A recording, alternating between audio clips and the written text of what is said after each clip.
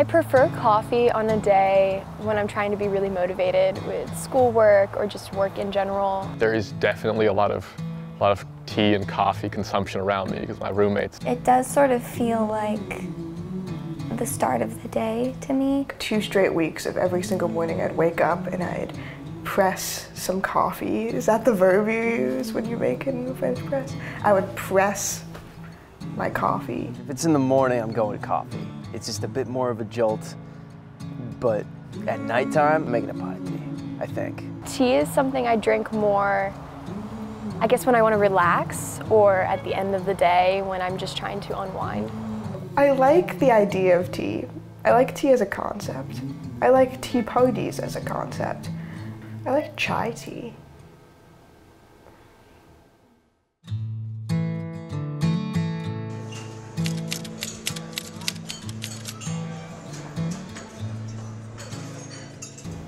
I live right outside of Chapel Hill in a small town called Pittsboro with like 2 blocks, and that's the whole city. It's like 2 blocks, and there's 2 coffee shops there. One called Sweet Bee Cafe, and I worked there. I knew my boss beforehand. I told him, and I was like, you know, I don't even like coffee. And he was like, you're gonna learn to. And I was like, okay. And then he basically taught me everything. Also, the coffee shop I worked at was a theater space, so there was always like rehearsals going on, like children's rehearsals, and so I was always like close-knit with these like 11-year-old kids that would come in and like get hot chocolate and like caffeine-free frappuccinos, and I remember just making them for them, and I was actually with this like 12-year-old girl at the coffee shop that I worked at when I got my acceptance letter to go to Sarah Lawrence. I was literally at work. I was like making her a drink, and she was probably getting hot chocolate. She was like 12, and I was like, I got an email and I'd looked at it and I was like, oh my God, I just got an email from a college that I applied to saying that like they'd updated my portal, and she was like, open it. And she was like, and so I did, and I got in, and I had to share that experience with this little girl at the coffee shop and me making her drink and getting excited. And it was just really nice. It was just good. This was a good decision.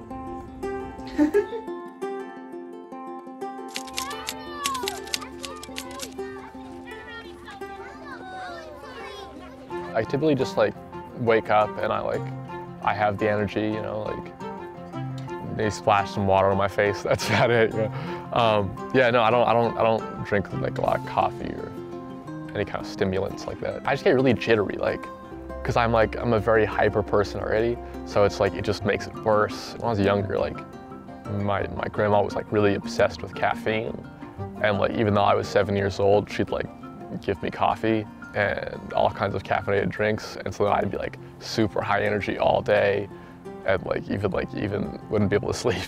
I'm like, you know, like a grandma is like, they're supposed to spoil you, so like she wouldn't care what I had.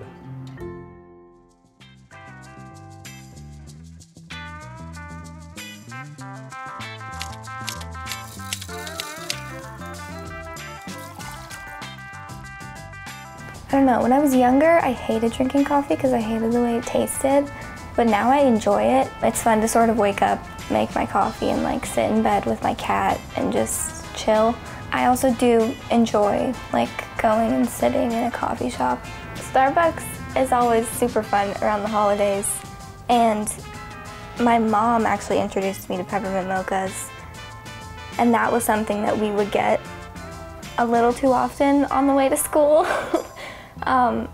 So, I don't know, just peppermint mochas always remind me of Christmas, and they make me happy.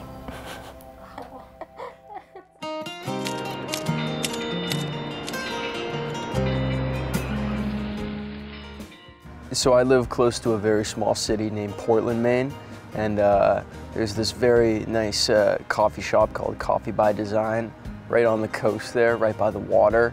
Very local, and when I say local, I don't just mean like the people that are working there and the product is local. I mean like you're right on the dock, you're right by the water, you're seeing everybody do their jobs. It's almost like you're immersed in that type of I don't know, Maine society of like, hey buddy, let's go get some lobsters, and then you go hit out on a boat or a ferry or something. So pretty immersive, I think.